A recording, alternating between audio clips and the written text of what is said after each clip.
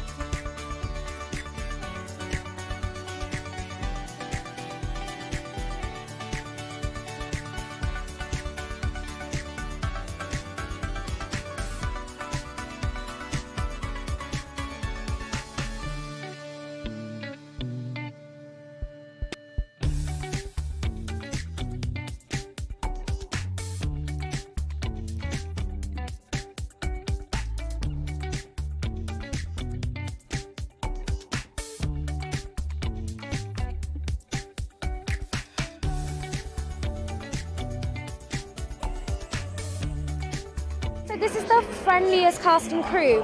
So yeah, any kind of concerns we may have had were dispelled very, very quickly. Coming onto a set from when the first season was so successful, yeah, it was a little bit nerve-wracking, but I always say, like, it was effortless. I fell into the family immediately, I felt. Everyone's so warm and welcoming, so I couldn't have asked it any other way. To tell Anthony's story is a privilege. I'd read the book, and he's a complicated fellow, and his relationship with Kate is very different to Series 1, but no less intoxicating, so it was great.